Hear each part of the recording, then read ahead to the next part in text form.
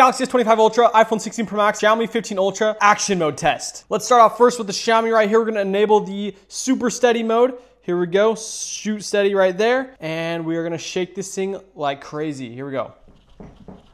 Round in circles.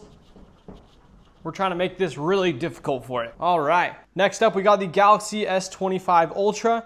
We're going to video mode and we're going to the super steady on in the wide angle lens. And here we go. Same thing, shaking it around like crazy. Let's see if the video turns out good. Perfect. And last up, we got the iPhone 16 Pro Max. And we're gonna go into the action mode right there. 3, 2, 1, go.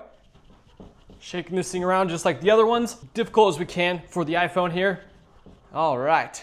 Okay, now I've got all three of the phones right here, and we're gonna check the results that we get right here. Wow.